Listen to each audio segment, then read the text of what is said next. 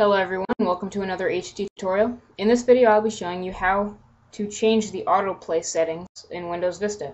You may have a program that every time you put it in the disk, maybe Windows asks you, are you sure you want to run this program? Are you really sure? Are you really sure?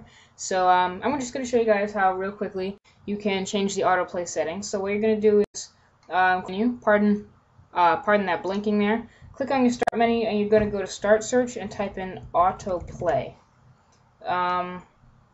And the first thing that'll come up in Windows Vista is a program, Autoplay. Just click on it, and it'll bring up it'll look like Windows Explorer, and this is actually how you get to it in the first place. But that was just a quick way I showed you.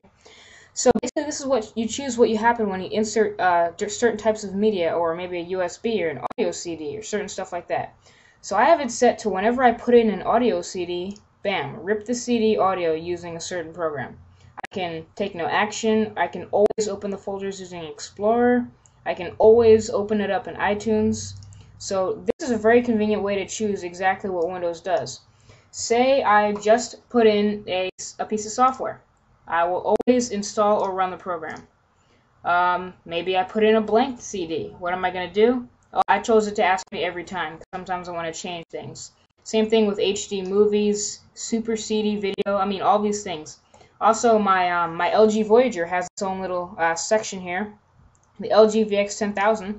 I'm going to say I want it to manage this device using Rhapsody and save. So now whenever I plug in my LG Voyager, it will always sync with Rhapsody the second I plug it in. So that's very convenient. That's basically it. That is how I choose. Sorry, can't really talk today. This is how I choose exactly what happens every time I insert a new external device. Maybe if I had an external hard drive hooked up, or if I installed the drivers for an external hard drive, it would show up under devices, and I would be able to choose exactly what happens every time I plug it back in, should I ever unplug it.